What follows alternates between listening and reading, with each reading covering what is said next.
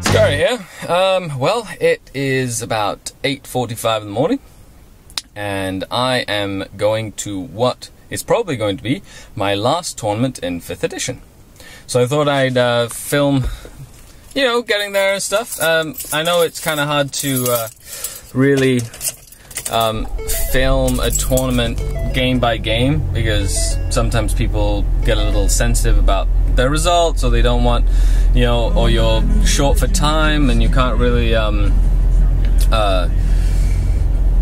gauge how much time you're going to have to be able to film. But yeah, for posterity's sake, I had a good breakfast. It's always good to have a good breakfast. I slept well. I made sure I had all the things I needed. A couple of army prints out of my army list, my display board, models, stuff like that. Anyway, so see you when we get there. So here in the main hall, I'm going to be filming a couple of the armies that are present. We have some good space wolves here, a couple of rune priests, lots of grey hunters, lots of long pangs, lots of tanks. Yay, 5th edition army. We have a scarab farm, lots of tomb spiders, some wraiths, the storm lord, and a bunch of scarabs and some warriors. This is 1,500 points, remember? This is my army, of course. All set up on the display board. Oh, Tyranids. All the chimeras and stuff. Some Venomthropes, Swarmlord. Swarmlord? Just a Tyrant. A couple of Tervigons. Trigon Prime. Just a Trigon. Just a regular Trigon. 2 units of Zoanthropes. Trevagon, just the little dudes, and then a whole bunch of guys just for spawning. I only have some Crimson Fist Marines, Dreadnought, you know, double Marksman, Last Cannon Auto. Last Cannon Autocannon Dreadnought. Okay, Marksman Dread. This is another Marine army, very nice Marine army. We got some nicely painted Marines in there. Oh, but they're all half painted. Well, you know. It's better than it's better to have them half painted than like primer and grey stuff. You know Harold. Hey Harold. Say hi. Hey guys. Hey. This is his Tau army, which is 1,500 points of awesome. Lots and lots of broadsides. MVP to the And you played the Baneblade game. Yeah, Baneblade game. Poor Baneblade. Even though they didn't kill it apparently. You're painting your stuff up for Astro. It's gonna look really sweet when that's done. There you go. Hey, looking really good there, sir. See if I can get this to focus. Yeah. Focus. They look good. First company. I like it.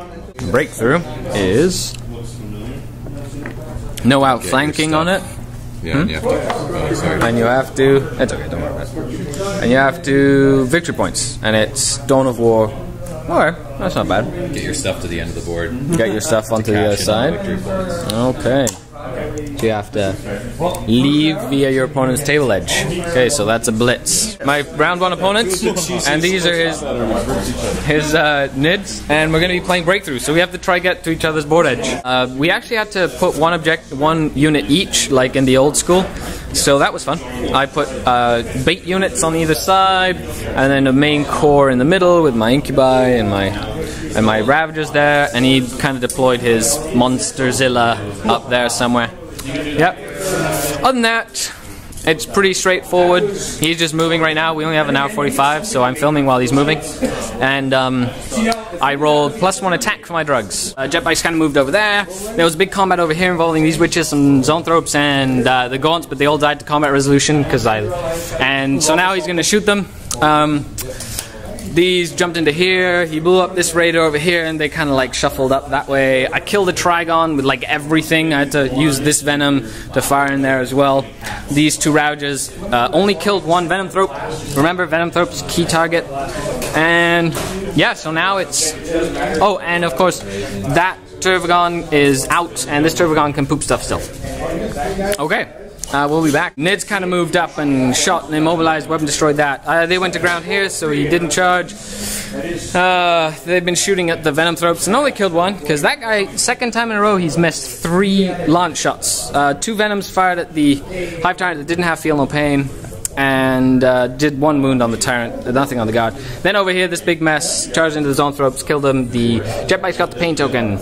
Then these guys charging in here lost 2 because of counterattack and poison, and held them up, which is nice. Over here, we had this combat, and they got a pain token for killing the last little gaunt there, although that last gaunt killed the last man of my 10-man unit. My Incubi and Archon is still in there, and it's only turn 3. Oh, these jet bikes zoomed across that other unit of Termagants and got a pain token for it. Anyway, so we'll be back. This big mess, the witches ended up dying, but that he has 2 wounds left and 1 wound on him. Was it 2 wounds on him? 2 on the tyrant, 1 on the guard. 2 on the tyrant. Okay, and then that guy didn't take any wounds. The jet bikes are still there. That kind of finished that off, moved up. And the Arc Incubi, and they jumped that Tervagon and killed it. So they got a pain token now too. And so he's just kind of moving out of his deployment zone to get the secondary points and stuff. Okay, we'll be back. Just everything shuffling up to get off table edges, moving my HQ up, just shooting, trying to shoot them to stop them from getting off the table edge. Okay, and we'll be back. Yeah, Dark Eldar won this game. Kent, do you have any last comments? Next time, Gadget. Next time. There you go. That's as good as it's gonna get. I got a bunch of units off the board, and it ended turn 5, and I had all my stuff out of my deployment zone, and it was a very fun game. And now we'll be on to round 2. Round 2, and now I'm playing on the Death Watch table. There are 2 Death Watch kill teams that come in and try and destroy your objective pylons. So you have to deal with my opponent, Justin, and and the Death Watch teams, a deep strike, and try kill your objectives. So deployment and sort of turn 1. He's deployed tactical squad, 10-man Typhoon. It's night fight this whole game, by the way. 5 guys in there, 5 guys in there. Drop pod. He's gonna drop his stern guard right now. He's just figuring out where it's gonna go. I put 10 guys on this, safe from drop pod flamer, and in a good vantage point. And we have 1 objective, 2 objectives, 3 objectives, 4 objectives, 5 objectives down there somewhere. Yep, and 6 objectives. Space Marines moved up a little bit more. Then my reserves came in, wiped out Counter and his squad, moved up. You can keep on doing it. The Death Watch is now deep striking. We had 2 models lost from the dangerous terrain here, and they both showed up, so we'll see what happens. Scourge failed to do anything against that, so they're in a tough spot. Now, something that's really nice is it's night fight. We had a Dreadnought charge in there. Incubi moved up and killed that squad that was there with Venom help. I've knocked out the rockets and immobilized that, and they can't shoot. Witches are still tied up against them. The jet bikes have boosted up here, ready to go after that. And so right now we're moving into turn 4, and they jumped in and ran towards that silo. I moved up my reserves. That I ignored. I moved up into this. I moved them ready to take that one. Moved that ready to contest up there. That was stunned. Sorry, can't shoot. This is shot at my Incubi right now. Yep, 2 wounds against the Incubi, which I'll roll in a sec. The jet bike zoomed across, then moved up and blew up that whirlwind. That combat stayed. My Archon and Incubi ran into a depleted unit with just the Power Fist and the captain left after a horrible rolling from the Death Watch, and then wiped out the Death Watch captain and the last one. And so now we are looking at turn 5 with 25 minutes to go. End of round 2, and we decided to end at turn 5 because I contested his objective. I held 1, 2, and I think that one was almost held 3. This one was also contested because of Rhino. My Archon survived all that Death Watch goodness. Oh, that's right, I contested. And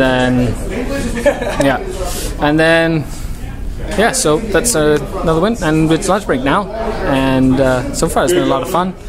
I can't wait to play the Baneblade one. Start to round 3, and yes, I get to play the Baneblade against the Storm Master and Necrons and lots of Scarabs. So right now we're in the deployment phase. Baneblade hasn't been able to do anything because the Stormlord is making everything dark, and then some reserves showed up. We had 2 units of Spiders and the Wraiths. Will the night fight continue? Will the night fight continue? Yes. It does. I got reserves in, and then my 2 Ravagers blew the Baneblade up. Yeah, it just exploded. Nothing. It was like Ravager, 2 pen, 3 pens, and then 2 5s, and then this Ravager 1 pen, another 5. So 3 structure points gone, which was crazy. And all the Necrons are huddled over there. So now they have to try and get back into position.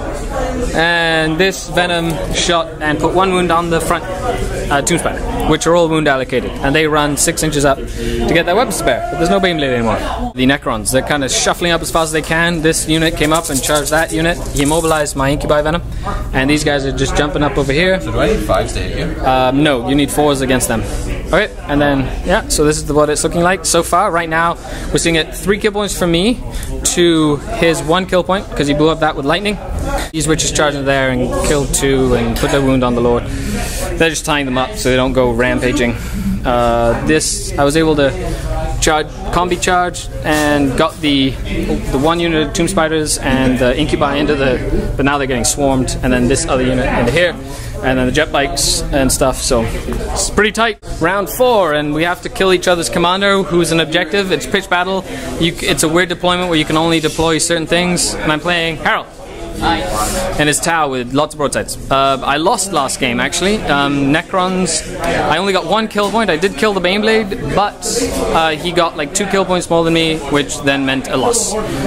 So it was a tight fought game, and now because of time constraints, we're going straight into round 4. Okay. None of my reserves showed up turn 3, only turn 2. I've been using the buildings and stuff to block line of sight, and basically stay out of all his firebase over there. His commander, which is the objective, is back there, so I have to work my way there. I'm actually sending my commander for fun. Just wiped out a squad, wiped out another squad of suits. He still has a Tetra and a squad of suits to come in. The lighting is awful here, so sorry about that. But yes, other than that, I hope it's not a draw, because then we'll draw each other out, and that sucks. Dark Eldar turn 4, and he's doing turn 5. I got some reserves in, and just zoomed up to his position.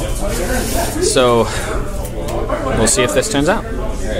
Okay, so it ended turn 5, and he killed the Kroot, and then the broadside shot, but failed to stop the 2 Witch Raiders, who then jumped out and went to murder his commander.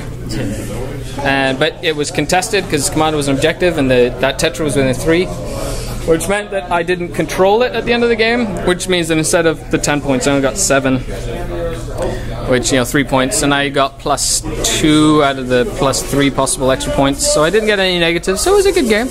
I was hoping to do that move a turn sooner, like turn 4 instead of turn 3 instead of turn 4, to then jump him turn 4 and then have a turn to mop up, but that didn't really happen. So yeah, it's been a lot of fun, had lots of good games. Little hiccup on round 3 against the Necrons. So now I think we drew each other out of the tournament. We'll see what the results are at the end. Okay, so that's it. It's done. That's the end of the tournament. It's about 6 o'clock in the afternoon. I get to go home, hang out with the family.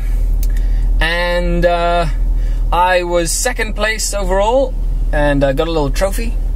And I was 2 points away from the top spot, which means that if I would have massacred with a 10 point instead of drawing for 7 points, I would have taken the advantage, the game at the last game there against the town. Overall, fantastic, fun day. Those Astro missions were really fun. So yeah, and yeah, for the last, that's a good way. I think we're going to be having like a 5th edition mega battle or something in the end, so we'll see. But thanks a lot for watching. As always, you can go to the podcast, skared.podbean.com, / check out the YouTube channel, which you should be on now if you're watching this, and like the videos, and it's always a hoot. Comments are greatly appreciated. It helps improve content, and I'll talk to you soon.